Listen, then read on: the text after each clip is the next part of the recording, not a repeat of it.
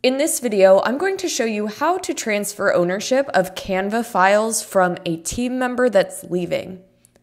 First, you'll want to go into your account settings. On the left, you're going to select Permissions. Then you're going to go up to the top row and select Team Content. Underneath the Transfer Content section, you'll want to make sure that you enable ownership transfer. Go ahead and toggle this option on. You'll want to wait until you receive an email from Canva that this has successfully been set up. Once you get confirmation that this is done, you're going to go into People. From here, you can select the team member that is leaving.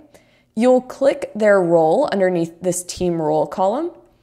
And then at the bottom, you should see the option to remove from team. From here, you have the option to transfer their designs and remove them from the team or just remove them.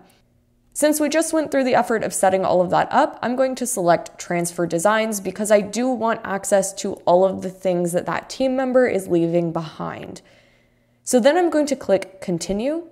Click continue again, and then you can either transfer the designs to yourself or to another team member.